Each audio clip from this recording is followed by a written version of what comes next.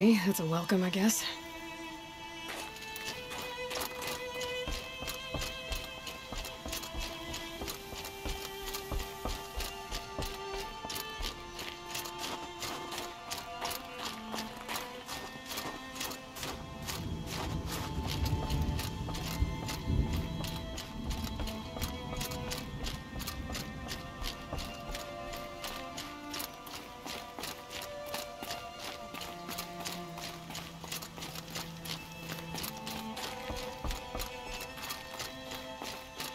Breath is ice. Before I even breathe out. Ha! You sure you'll be warm enough up here, Nora? I've worked up a sweat from the climb.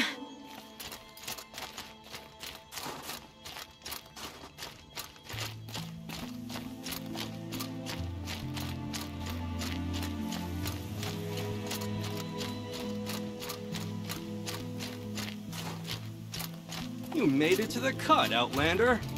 Not that you'll stay long.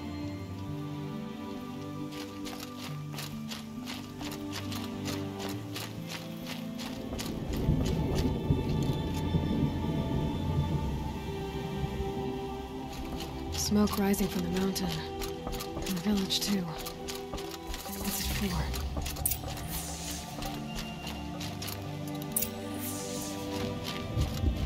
Our shaman has abandoned us. Our chieftain has led our best to their deaths. Where should we find hope now? The smoke from the mountain is the worst way.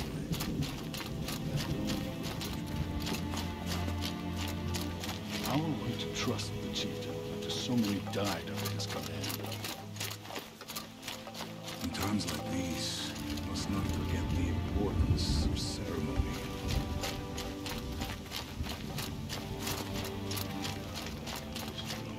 Must be something big going on. Most of the village is moving towards that smoke. May the sons of the lost ever return. Will our attack order us into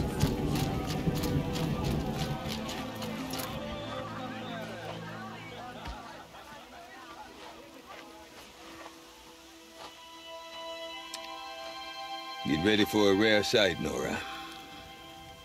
Bergrand, purveyor of necessities. Most of the time, the Banuk burn their dead, but not today.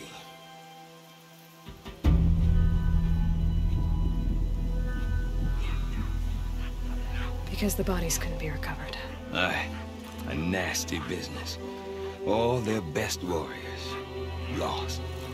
So they're getting a different kind of send-off.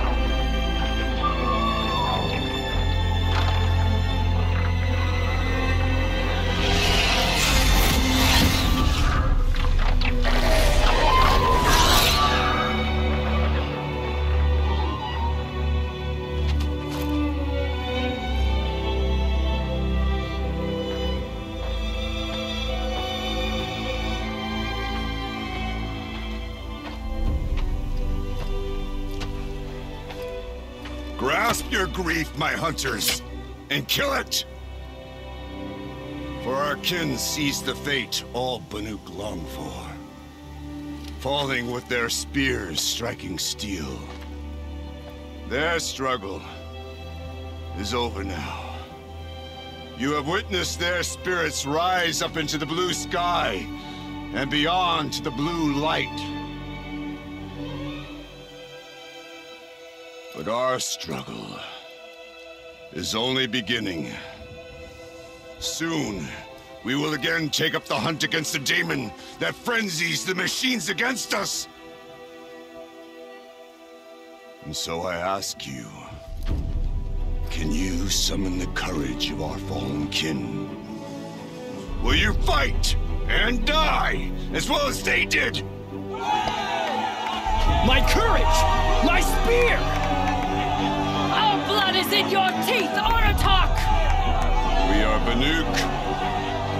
Our enemies are prey.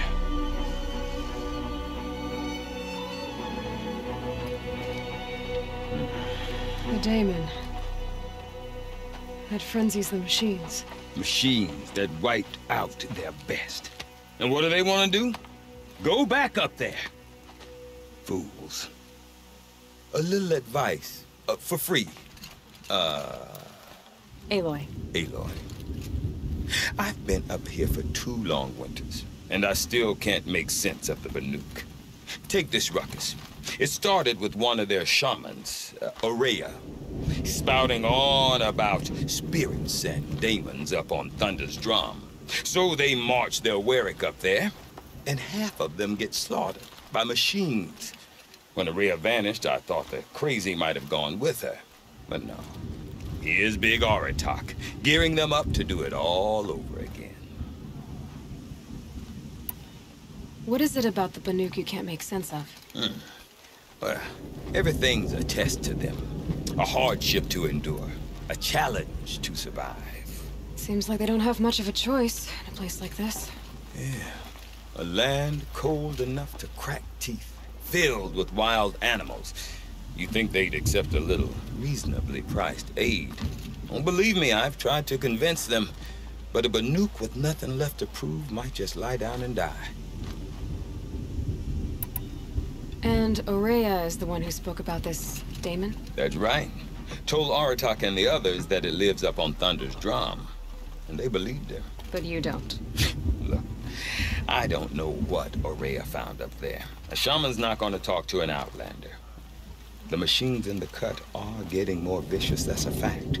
It could be because of the daemon, or it could be because they all got indigestion, for all I know. But Ourea's not around to explain.